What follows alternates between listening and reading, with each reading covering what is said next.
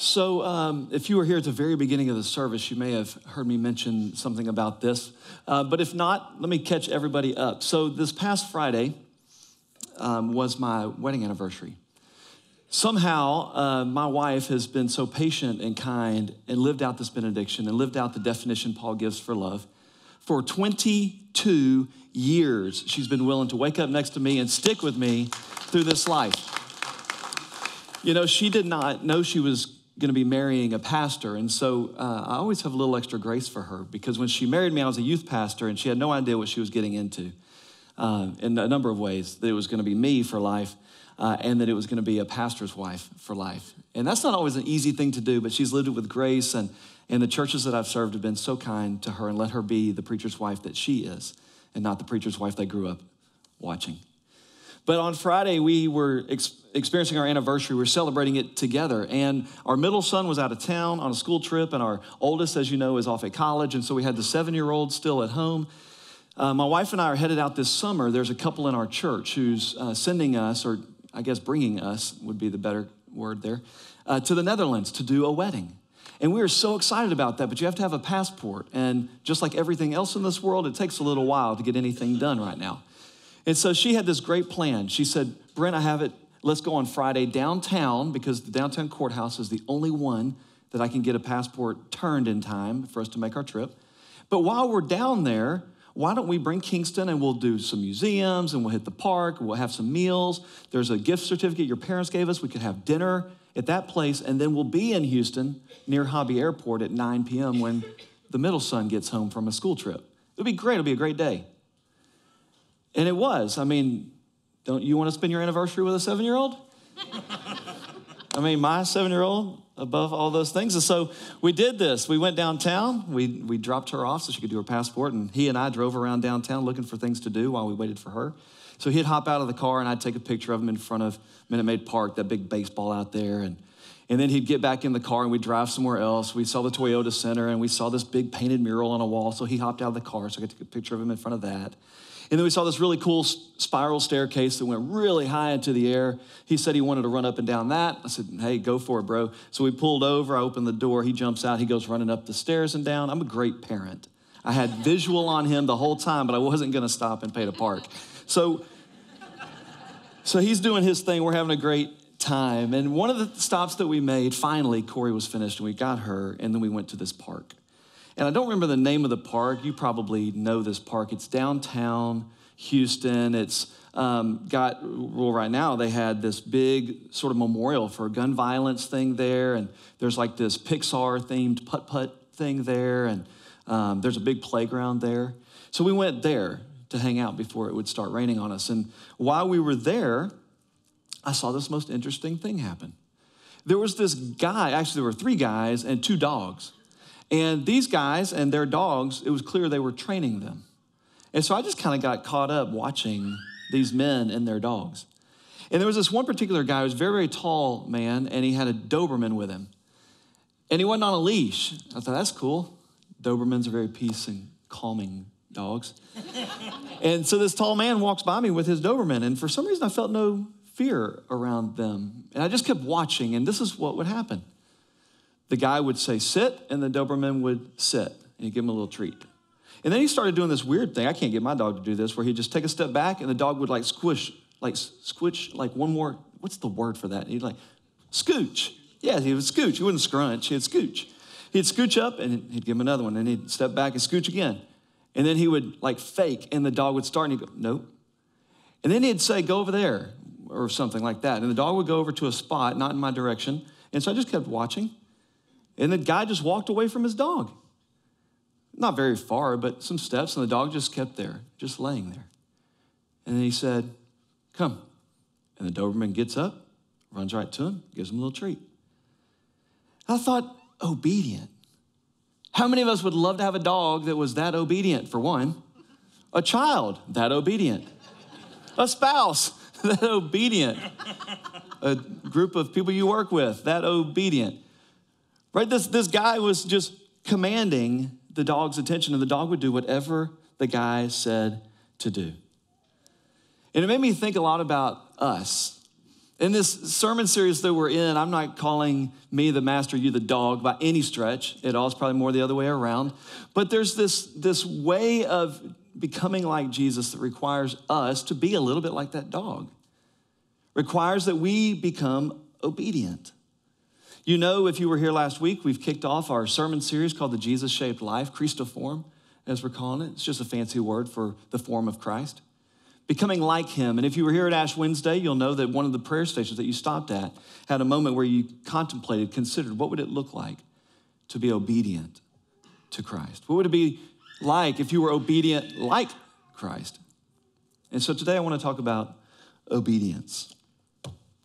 Now, I have been taught that there are a couple different ways that you can motivate someone to be obedient. Maybe you've heard this before.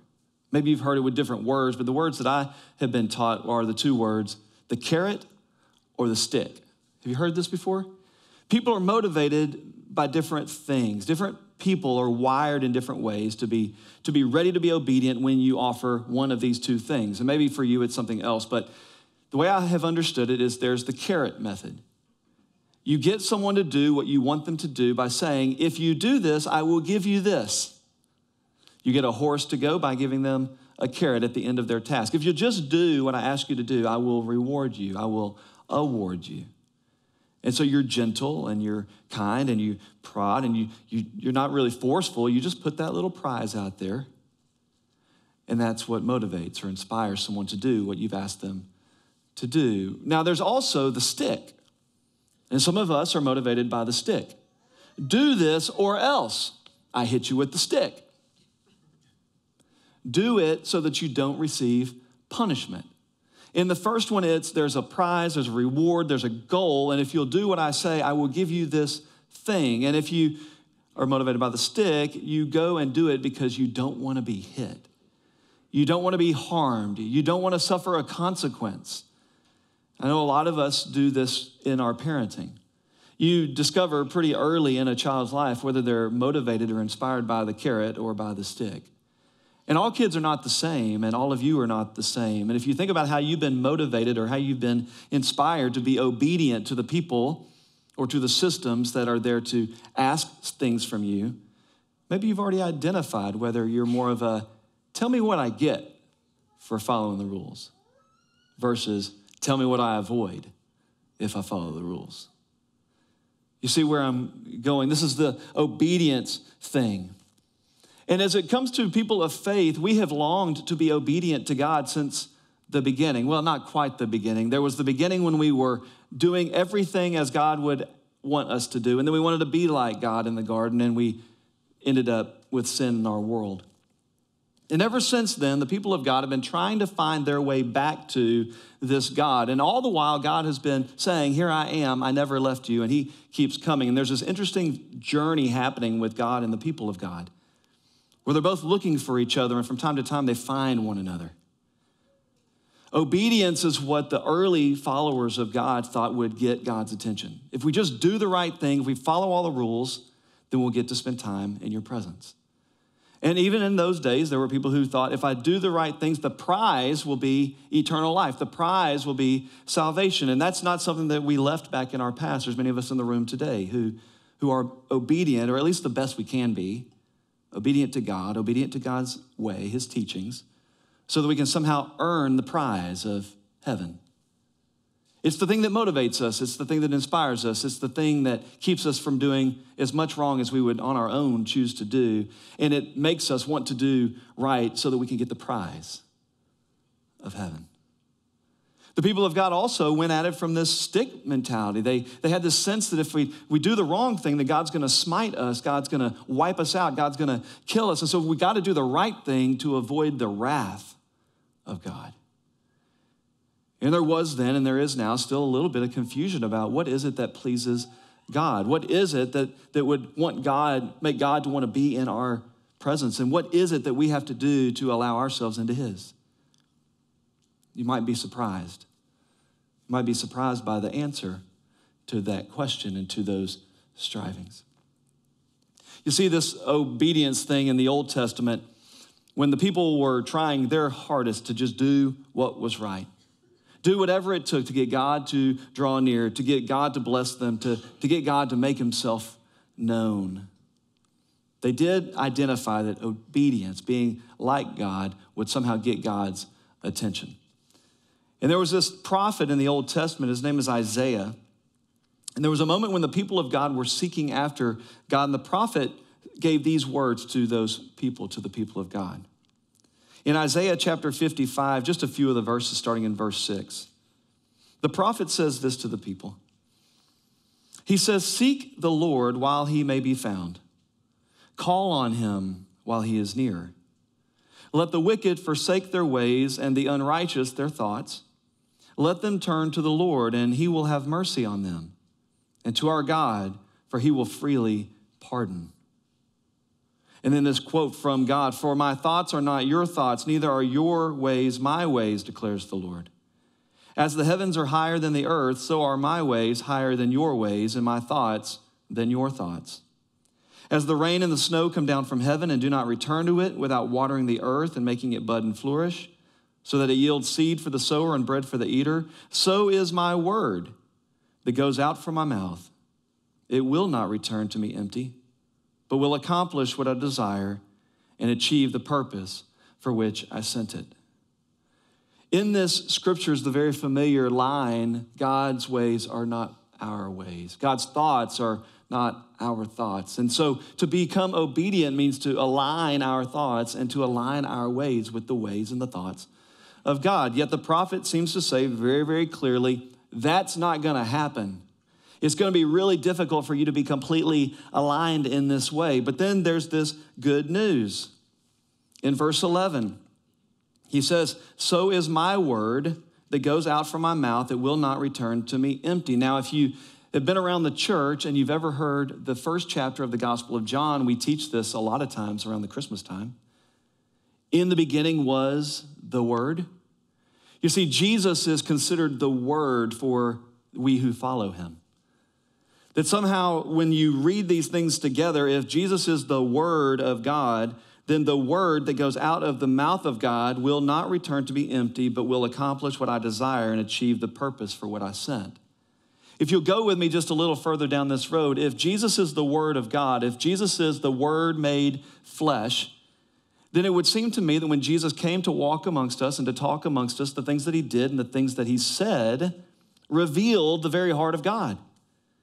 And if we would watch what Jesus did and follow him, listen to what Jesus said and do what he says, then maybe that's where obedience lies. And so God sends Jesus. So that we're not confused about his ways and his words, he sends his word to reveal his ways. And he does it in the Gospels. And in Matthew chapter 5, we get Jesus' first sermon.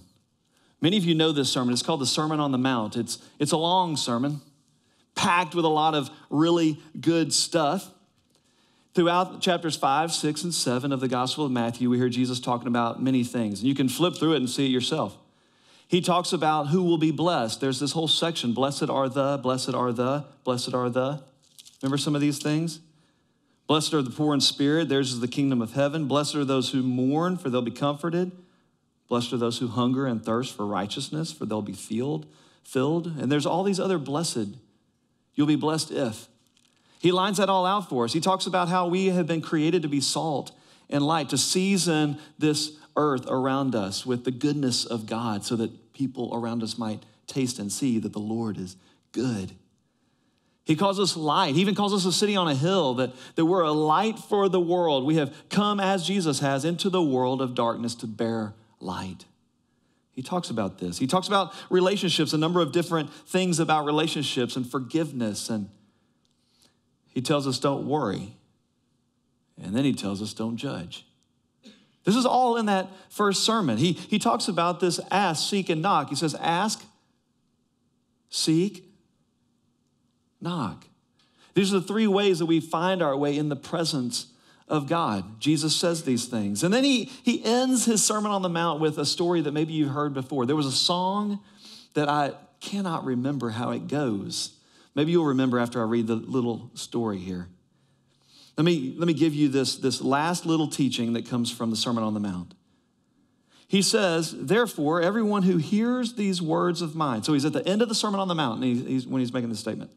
Therefore, everyone who hears these words of mine and puts them into practice is like a wise man who built his house on the rock. The rain came down, the streams rose, and the winds blew and beat against that house. Yet it did not fall, because it had its foundation on the rock. But everyone who hears these words of mine and does not put them into practice is like a foolish man who built his house on sand. The rain came down, the streams rose, and the winds blew and beat against the house, and it fell with a great crash. Remember that song? I forget exactly how it goes. Something like, the wise man built his house upon the rock. Anybody grow up back in those days? And the rain came tumbling down. Something like that, right? I don't remember the whole thing. But that's the story that song comes from. So Jesus, the Word, has come. He gives us all of these words, chapters 5, 6, and 7 in Matthew. And at the very end says, anyone who takes these words of mine, these words I've just shared with you, if you put them into practice, you're like someone building a house on a foundation, on a rock. But if you take these words of mine and you don't put them into practice, it's like building a house on sand. And when the storms come, the house goes. There's a little sidebar here that's worth sharing. In my studies this week, I was reminded that just down the road from where Jesus is doing this teaching, you got Jerusalem, where the temple's being rebuilt, literally. And some would say that house was being built on sand because that new temple, the house of the Lord, was not being built on the rock. Remember what the rock was? The rock was, as Jesus said to Peter, when Peter says, you are the Messiah, the Son of the living God. Jesus said to him, upon that truth, I will build my church. The truth that I am the Messiah. And just down the road, while he's declaring all of these wonderful truths, there's a temple being built. The Jewish temple without the rock, without the foundation, without the bedrock. And as Jesus would say later in his life, that temple is going to fall. And of course, he's talking about himself, but the hearers said, the temple? It's going to fall? You're going to rebuild it in 3 days? I'm kind of hopping around here. But this rock thing is pretty important, the rock of Jesus' truth. The truth that he is the Messiah.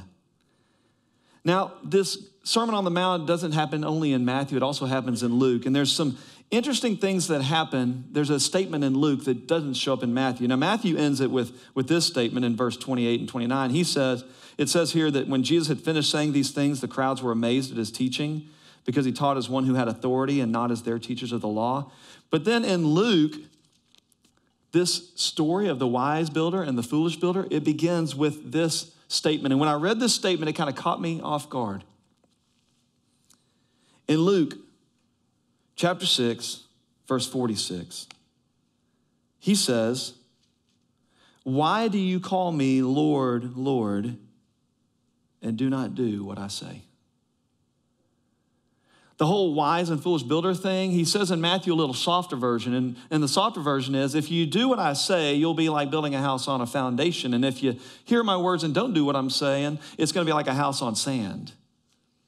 But he cuts to it. In case people weren't listening between the lines, he says it very clearly before he even gives this parable in Luke. He says, why do you call me Lord and you don't do what I say?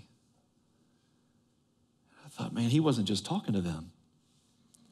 He wasn't just talking to them, those disciples and other followers, early followers. He's saying that to you. He's saying that to me.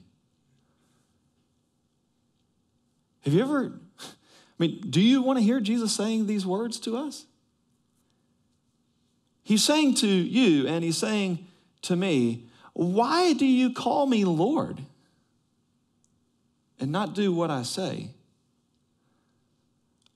Why do you call on me as Lord? You say you're Lord, you're on the throne, you know better,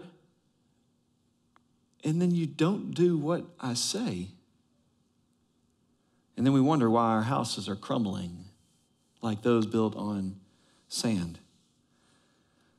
There's a couple of reasons why I think we are this way. I think one is, in this room, there are those of us who have never declared Jesus to be Lord.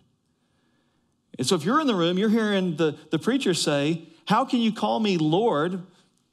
How can you say, Jesus, become Lord and Savior of my life? Maybe some of us have said, I want you to be Savior of my life because I know I can't do it by myself. I know I want to go to heaven. I want the carrot of this faith. But the other part of that was the Lord. Jesus, I make you Lord of my life too. And I think there's some of us in the room who love that Savior part, but don't so much love that Lord part. We feel like it's a lot easier if we just do things all by ourselves. We do it the way we want to do it. There's no way God knows everything. There's no way that God's ways are better than my ways. There's no way that God's thoughts are greater than my thoughts. I mean, I am the center of my own universe, and I've done a pretty good job managing things, at least up to this point. And you will until you get to that point where the proverbial stuff hits the fan, where everything around you falls apart, where all the things that you were managing and controlling come crumbling around you when the diagnosis comes, when the news comes. And then you're going to fall back into I need a Lord. I need someone else to call the shots. I need someone else that I can put my trust in, my faith, my confidence in. And we'll start calling on him again. And the good news is he's still right there. In fact, most of the time, he's just waiting. He's just waiting there on the throne for us to acknowledge him, that he is on the throne.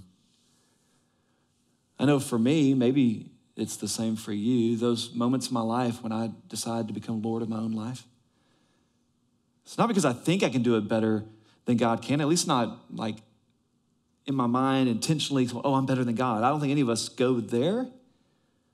But I think sometimes for me, it's my pride. It's my pride that I'm good enough to handle this all by myself.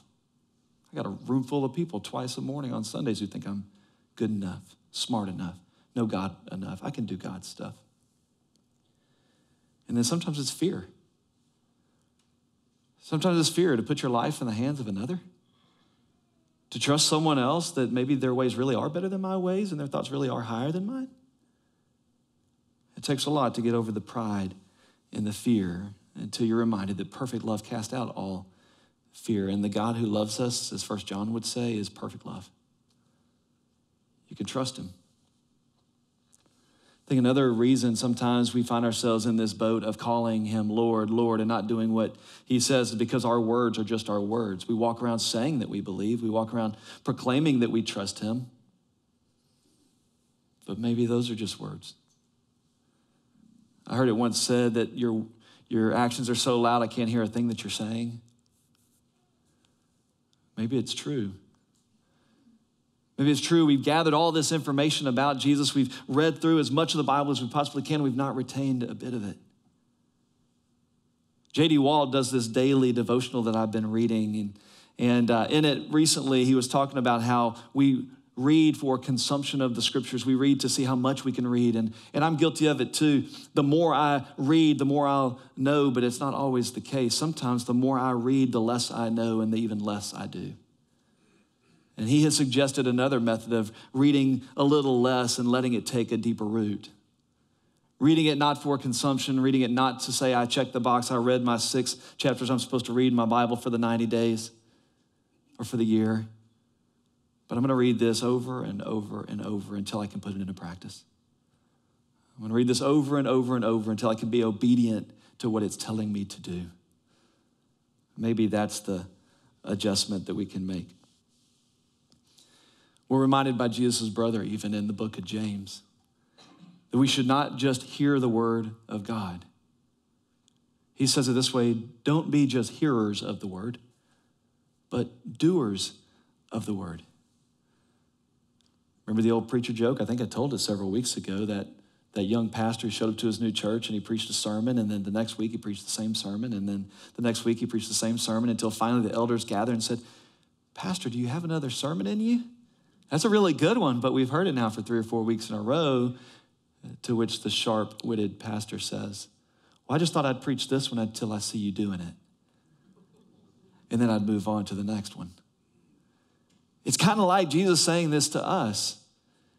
He said, you call me Lord, Lord, and I'm flattered that you call me Lord, but I'd be happier if you do what I said. And the people around you would be much more enticed by Christianity if you did what it said instead of telling them what it says. And the wagging finger doesn't help a lot when you're talking to someone who doesn't agree with you and you start using the Bible to tell them why they're wrong for doing what they're doing and saying what they're saying and believing the way they believe. It's really hard to get anyone to follow Jesus when you're coming at them like this. The unbelieving, non-believing, used to believing world is waiting for someone to hear these words of Jesus and to put them into practice. To become obedient to these words of Jesus, even obedient to death in selfless serving. This is obedience.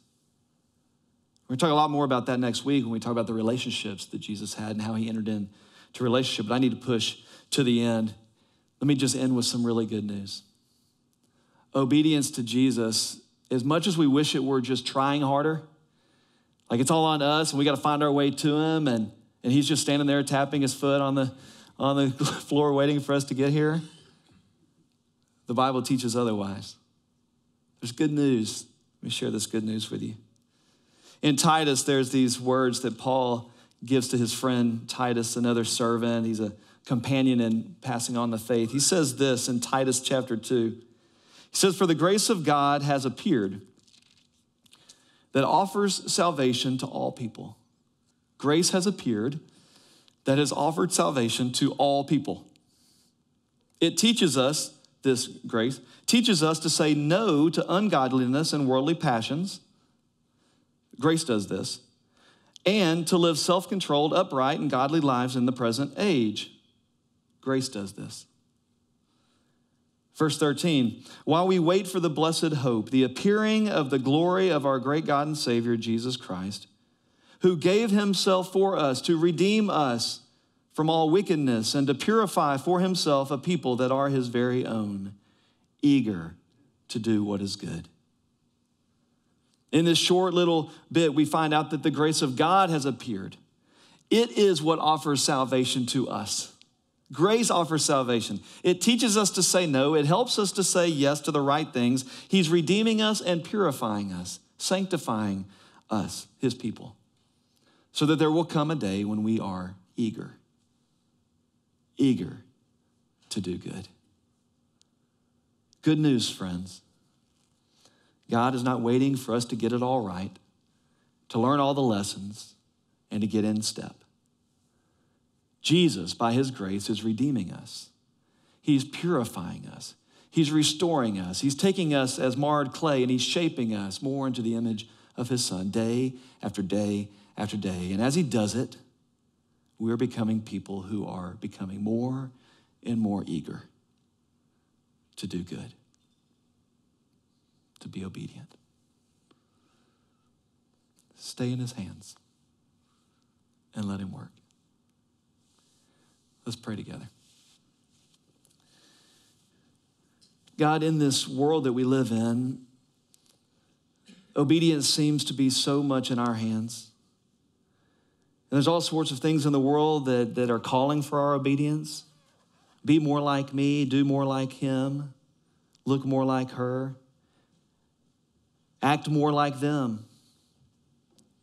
And we find ourselves, God, sometimes in this behavior management just circle going round and round and round. And guys, we walk in circles trying to manage our own behavior and try to protect ourselves from sin. All the while, we are like clay on a potter's wheel. All the while, you are shaping us and forming us and molding us. You're taking off the parts of us that are of no good, and you're adding a little water, and you're putting it right back into the mix so that you can form us into something useful, something that would make you smile even bigger. God, maybe obedience is not always about the carrot of heaven or the stick of hell, of punishment. Maybe obedience is simply spending time in your hands. Maybe obedience begins with saying, you are Lord. You are Lord. I want to do what you're saying, Jesus. I want to be faithful. But I'm going to need you to form me into that. I'm going to need you to be patient with me, gentle with me. God, I pray that I wouldn't get so caught up in trying to follow the rules. We get so caught up in trying to make you smile at me or keep you from frowning at me, and instead would just sit in your presence and know that just like with Jesus, you are already pleased. You're already pleased with me. And God, I pray that your pleasure for me and the knowledge that you're working, you're forming, you're fixing me up.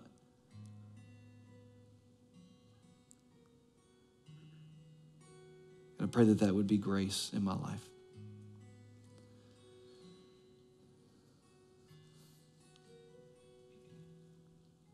God, thank you for never giving up. Thank you for never giving up on me.